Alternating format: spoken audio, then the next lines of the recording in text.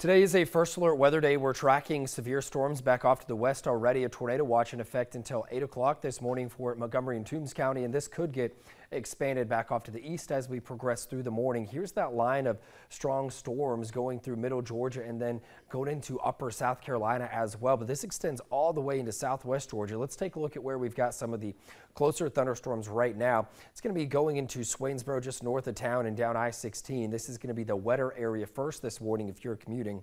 And there is one severe thunderstorm right now. This is off to our west, but just a little bit of what's to come for us, at least potentially. We're looking at the chance for heavy rain for just about everybody. And then within these stronger storms, wind gusts, if they are severe, would be over 58 miles an hour. Of course, with that watch out there, we have to talk about the tornado threat. And it's a lower end risk for hail today, pretty much now through 1 o'clock. And 1 o'clock would be closer to I-95 coastal areas. We're drying out this afternoon.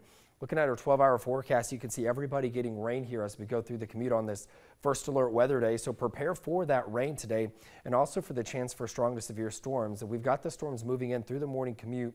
And then just about everybody's damp for lunchtime, drying out finally as we go through the evening. Let's take a look at that future radar. Shower storms approaching our western areas in the next hour.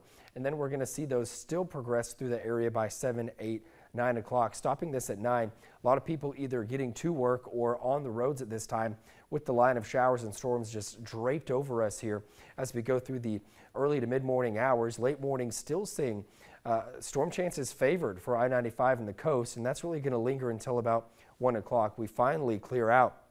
Front gets out of here and we start cooling down tonight into our Thursday morning. So probably by about 12, 1 o'clock, first alert weather days out of here. Then we're talking about the colder air that's coming in. That's the other part of the forecast. After we get past the storms today, we're dealing with the colder morning. So typically we're about 52.